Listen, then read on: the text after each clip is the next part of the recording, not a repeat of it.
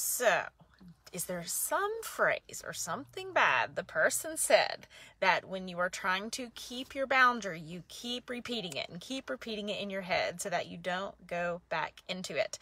I had that question today. Hey guys, Sarah K Ramsey here to help you find love and success after a toxic relationship. About to do something with my hubby, so you had to listen to the live for a second. But I wanted to answer this question. So,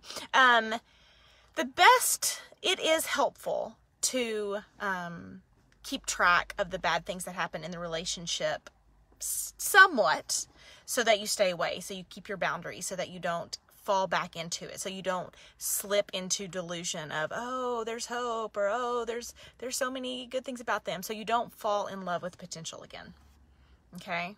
Because that's our danger spot in toxic relationships. We fall in love with potential, fall in love with the promises, and ignore the patterns.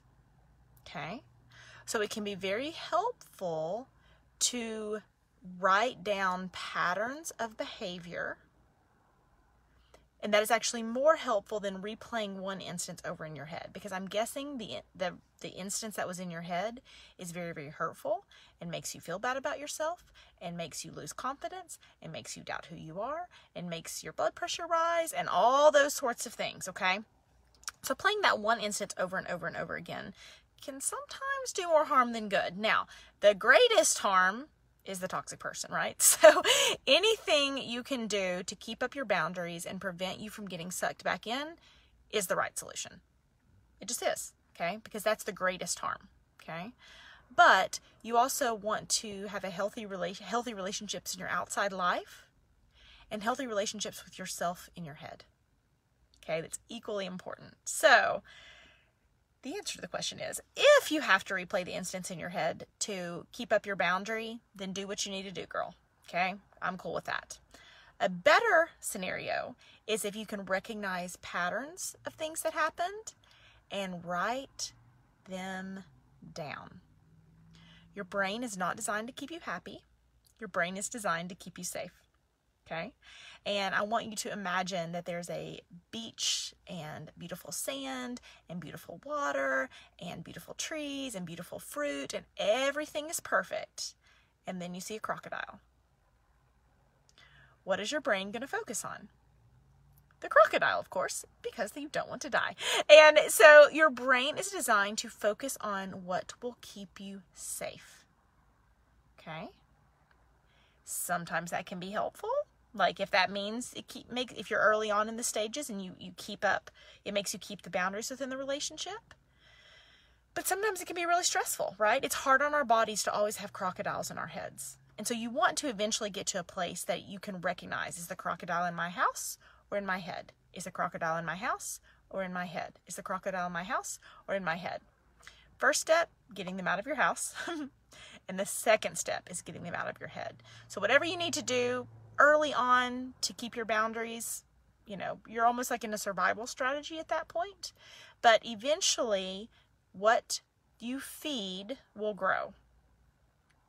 And you have been feeding in your head the toxic person for a long time, feeding them your energy, feeding them your thoughts, feeding them your hopes, feeding them your dreams. So eventually, as quickly as possible, you want to fill your head with your own dreams, your own hopes, your own goals. You want to give your brain better problems to solve. Because your brain is designed to keep you safe, not to keep you happy.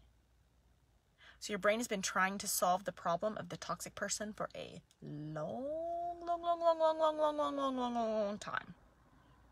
Okay? So eventually, whatever you have to do, what is it, triage? Well, like in a medical center where it's like an emergency. Is that right? Oh, he said yes. My husband's sitting beside me, for those of you who aren't on the live at the beginning. Yeah, so eventually, at the beginning, when you're trying to keep yourself safe, you're in triage, right? So whatever you need to do in triage, so you don't die, right? In a medical sense, right? Okay. You don't want to live in triage. You don't want to live in emergency. You want to thrive, not just survive.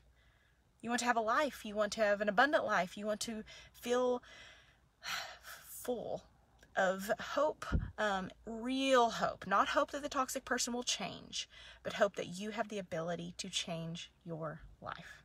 Hope that helps. Hope you have a great day.